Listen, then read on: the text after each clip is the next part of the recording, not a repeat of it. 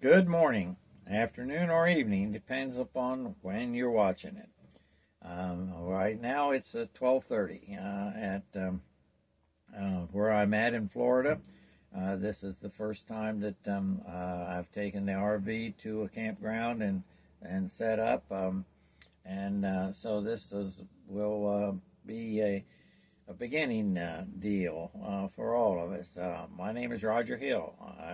You don't know me, and I don't know you either. So this kind of starts us off even. You will begin to know me, hopefully, as the old man in his van. This is a bucket list kind of thing. At 79, I decided that I wanted to tour the United States and see some of the things that didn't get to see the first time around. Didn't have time. Business pushed. When you're on vacation with your kids, you're looking for rabbit ears and duck bills. And so it's hard to see some of the things and take some of the time that you'd like. So that's kind of what this is all about. I was going to call it The Old Man in His Van and the American Adventure, and I guess that'll still will go very well. The van that started out to be what was going to be the traveling mode is changed into a 32-foot motorhome. So therefore, the whole concept has changed a little bit, but it's kind of for the good because I'm much more flexible this way. I can go and stop and as things dictate. We'll give you a tour of the van next time around. Still in the process of getting stuff moved in and arranged and all that. We'll let you see the outside, what it looks like. It is not a new one. It is a vintage van. And so hopefully, old man, hey, we'll get along good. It has creaks and groans, and so do I. I am awaiting surgery on my knee, a second surgery, and actually a third surgery. And as a result of that, I'm walking with a walker. It doesn't bother to drive, but you can't walk as stably as you'd like because the tendon that tore, the knee healed fine, tendon tore, had to take the knee out because it got infected, so kind of walking on two pieces of concrete instead of eggshells, and that is a fact. Ask your doctor. In the background of this picture, you will see one of my daughter's wedding pictures. This is kind of the wall of fame behind me here. Like I said, you'll see a tour of the van either in the next or the next video after that.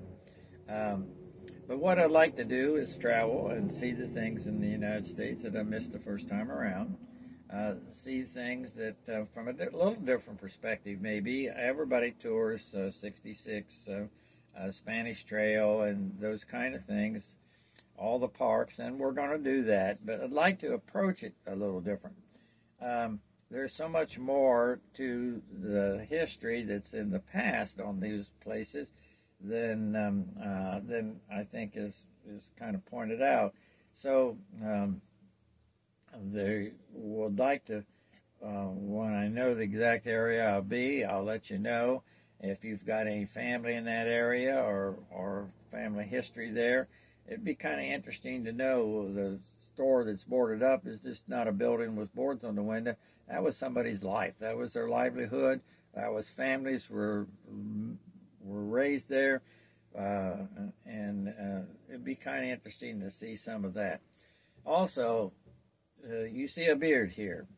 I don't like it, neither does anybody else. I just decided I was going to grow it for a little while, and so I guess I'm thinking gray beard, old man, van, all goes together.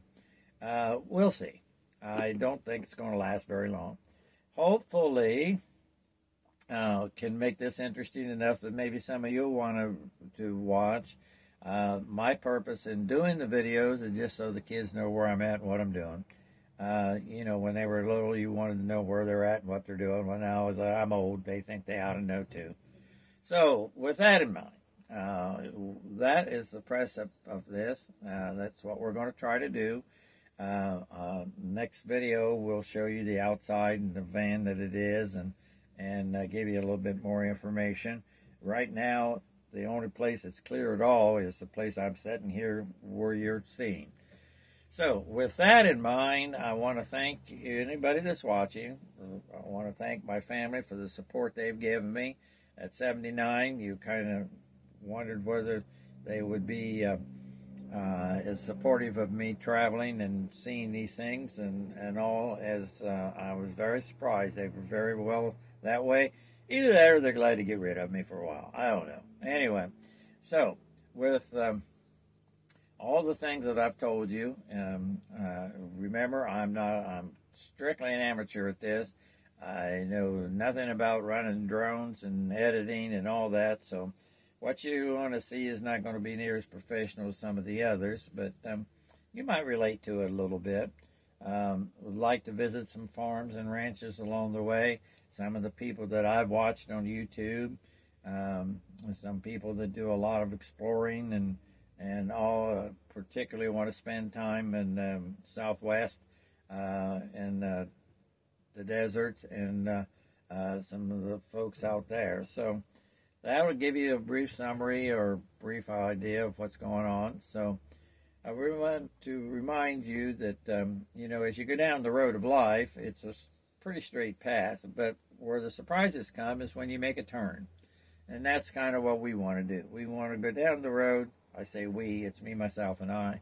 Go down the road and see what we see along the way, meet people along the way, have conversations, get some history maybe, but also want to remember that life's an adventure. Adventure is what this is, and so as I was saying in the beginning, an American adventure, but you'll see where the adventure comes in later.